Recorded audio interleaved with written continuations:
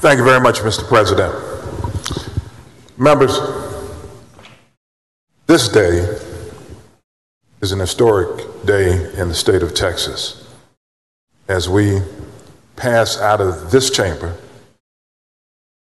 our best work in terms of reforming the educational system in the state of Texas.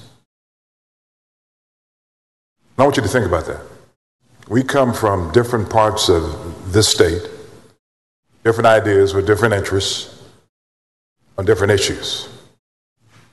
Education has been one of those issues in terms of the reform of education that has kind of escaped us over the last 10, 15 years. Larry, your name may go down with some guy by the name of Aiken here in Ubity in terms of what you've done in terms of this particular bill. The work's not over with, as you well know. This just represents what we think ought to be done in the Senate, Mr. President. I want to thank Mr. President for appointing us to the Public School Finance Commission, where we spent, Paul, over a year trying to come up with recommendations. We didn't all agree on the recommendations, but what we did agree on is that we had to be unanimous coming out of that commission with those recommendations. We don't all agree with everything in this bill. That's okay, but it represents our best effort in terms of coming together around certain principles that we need to see. I think that when we begin to look at the direction, Larry, that we've taken, recognizing that we have over 5 million kids within our public school system, and that over 60%, like you said from the very beginning, are economically disadvantaged.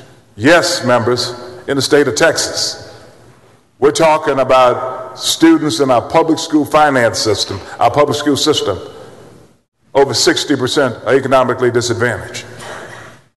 This work that we've done have focused with laser certainty, Senator Huffman, on that population to make certain that we provide them the resources, Senator Taylor, necessary in order to get the education that they deserve and to be the leaders of tomorrow.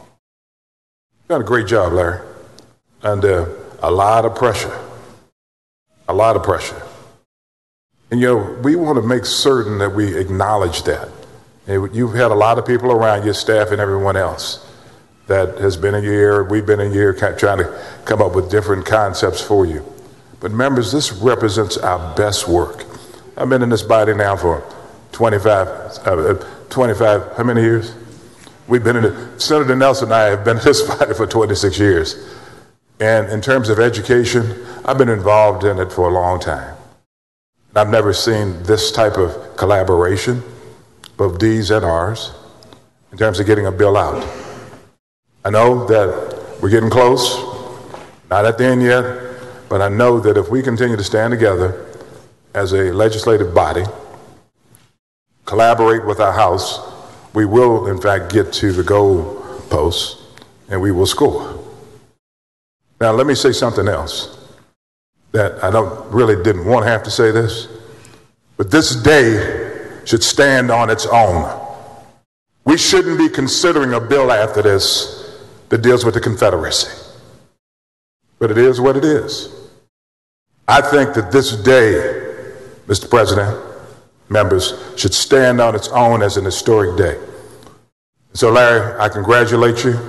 I'm disappointed that we've got to deal with the Confederacy, but if that's the case, then that's what we have to do.